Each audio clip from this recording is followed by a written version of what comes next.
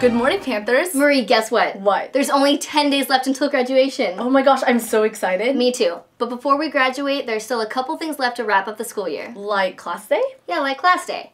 Class day's next Friday, and if you're not a senior, you have formal dress. And if you're performing during class day, you must attend rehearsal on May 28th in the gym. I love class day. The dancers are always so much fun, and the freshmen really know how to make the seniors cry with their goodbyes. Speaking of goodbyes, there are some important graduation things that we need to cover first. Mandatory graduation practice for seniors is Wednesday, May 29th from 12:45 to 2:45. Graduation tickets will be distributed after practice. To receive your tickets, you must have paid all library and other fines, cleared your lockers, and completed your Naviance graduation survey. Each senior will receive 6 tickets, 2 for reserve seating and 4 for general seating. If tickets are lost, they can't be replaced, and children over the age of 2 need a ticket. On graduation day, school buildings and gates will be open at 9, and you can park at St. Chris. For more information, go on the Pres website.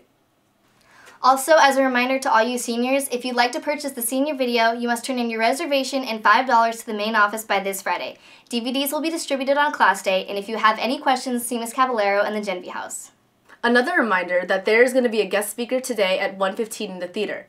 Many teachers are offering extra credit, and Leadership Academy is also offering extra recognition.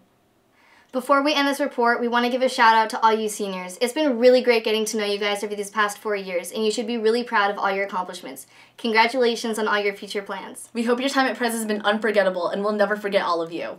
That's all the news we have for today. Thanks for watching. For the last time, Panthers out.